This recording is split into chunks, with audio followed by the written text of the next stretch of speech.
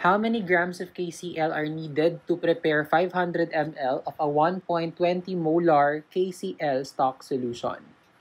So to solve this problem, we need to do the following conversions. Starting from 500 ml, we need to convert this to liters. And from liters, you need to convert it to moles of KCl. And from moles of KCl to grams of KCl. So we will do 3 conversions. So let's start with 500 ml. To convert that to liters, we know that 1 liter is equal to 1000 ml. So you put 1 liter on top and 1000 ml at the bottom. So ml would cancel. So now we have liters of solution. Now how do we convert liters into moles? We will use the given molarity in the problem. So according to the problem, the molarity is 1.20 molar KCl.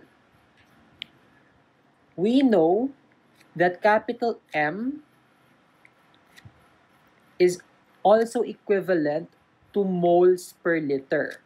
So if you have 1.20 molar, that is equivalent to 1.20 moles per liter.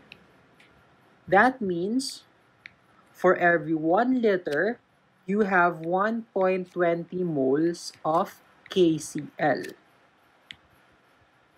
So liters would cancel. Now you have moles of KCl. And lastly, to convert moles of KCl to grams of KCl, you need the molar mass of KCl.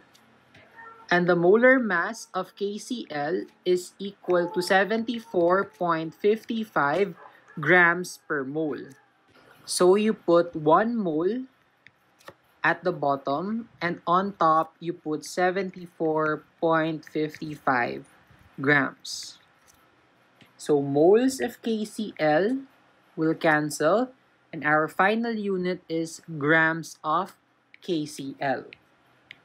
So we're done setting up our equation. The last thing we need to do is to plug the numbers in our calculator.